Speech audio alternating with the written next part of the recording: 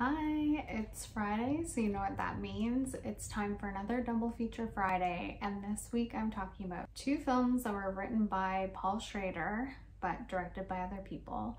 And those films are Taxi Driver and Rolling Thunder, which I don't have a physical copy of.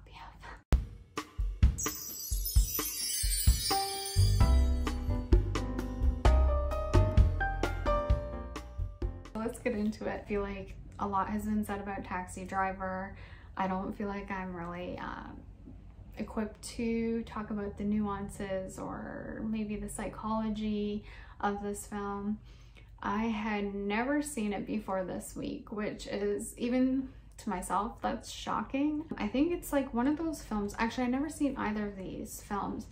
Rolling Thunder, I didn't even know about. I mean, I wasn't even aware of it until a couple weeks ago. It obviously had no place in it wasn't taking up any real estate in my brain up until now. Taxi Driver, I had living in my brain for many years, taking up real estate, but I think I was always intimidated to watch it for some reason. I think because of things that I've heard about it over time, I thought it was just maybe intellectually a little bit too advanced for me. And then also I sort of was under the impression that it was maybe more violent than it actually is. There is violence in it. If you haven't seen it, I think you should go watch it. I think, to be honest, I'm probably the only person, at least in my age range, that hadn't seen it. So this was a good opportunity to actually finally watch this film. So let's talk about Taxi Driver first. It was directed by Martin Scorsese, released in 1976, stars Robert De Niro and Sybil Shepherd, who is so beautiful, honestly. Oh my gosh, like stunning. Jodie Foster as a 13-year-old prostitute. Harvey Keitel, Albert Brooks is in it, although to me, I guess I'm used to older Albert Brooks because I didn't realize who. I was near the end of the film and I was thinking, I haven't seen Albert Brooks in this film yet, and then I realized who he was. He looks like Albert Brooks. I don't know why I just didn't clue in. Taxi Driver, it was very different than how I envisioned it to be. I thought it would actually be a tougher watch. I thought that it was going to be more brutal and violent, and I think also the conversations around Jodie Foster's character made me think that maybe that her character sort of played a bigger role in the film, which she does play a big role, but it's kind of, her screen time is like less than I pictured. And also you see less of, I guess, I thought it would be more about her being like this teenage sex worker, but I feel like it actually is kind of, it shows less of that. I will say when the violence got going, I was really overwhelmed and I did cry. It took me kind of by surprise because I had been expecting it the whole film, and there was a little bit throughout the film, but it wasn't until the very end. And then when it got going, it was almost the most realistic portrayal of violence that I've seen, or one of the more realistic. A lot of movies I watch with violence, you kind of see it as movie violence. Like, I can sort of appreciate that if this was a real world scenario, it maybe wouldn't go like that. But this sequence is a more accurate depiction of how that would actually play out if it was happening in real life. And honestly, some of it was more terrifying to me because I feel like being stabbed would be very awful. It would be very uncomfortable. You probably wouldn't die right away.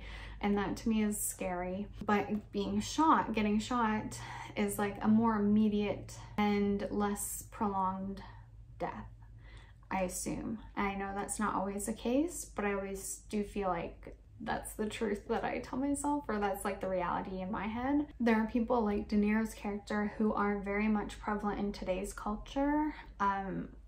Yeah, that it's very frightening in a way to actually see this guy. Also his like downward spiral, I guess if you want to call it that, or his like descent into depravity. It felt very, it was very well telegraphed and very realistic in my opinion. I really like that. I think Paul Schrader is amazing. If you haven't seen it, you should definitely go watch it. And then the next film is Rolling Thunder. So before last week, I hadn't even heard of this film. This film came out in '77. It was also written by Paul Schrader, but it was directed by John Flynn, and it stars William Devane, Tommy Lee Jones, and Linda Haynes. It is a story of a Vietnam vet returning from war. William Devane and Tommy Lee Jones their characters were both prisoners of war in Vietnam, and they come back to America, and they're sort of being celebrated as these American war heroes. But you can tell that they've been, you know, greatly affected by what they experienced in the prisoner of war camp, and probably just being in Vietnam and fighting in a war in general. This film is just a depressing, I would say it's sort of a revenge film, but you don't get the normal satisfaction of a revenge film. It also feels very exploitation-y, but without being 100% exploitation-y, if that makes sense. I think I like films from the 70s, and maybe just Paul Schrader's writing, because it does have this realistic story arc, but then also you don't get sort of the happy ending. You get more of a realistic type ending.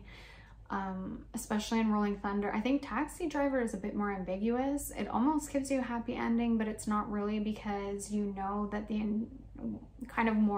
intentions weren't the way that it played out.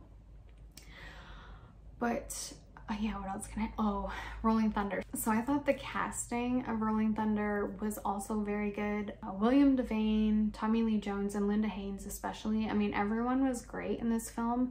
But those three, like Linda Haynes did such a good job of just acting so natural. She just felt like such a real person on screen, and like not at all like a character, like an actress playing a character. She's also very beautiful. I really enjoyed her performance, and then also William Devane's performance alongside, her performance alongside him, I don't know, whatever. I thought they did such a good job together. And Tommy Lee Jones is not in this film a lot, but I thought he was just perfect for this role. This film also, there's not that much violence throughout. There's kind of some at the beginning, and it's really uncomfortable to watch. It's necessary. It's like the driving force for the remainder of the movie.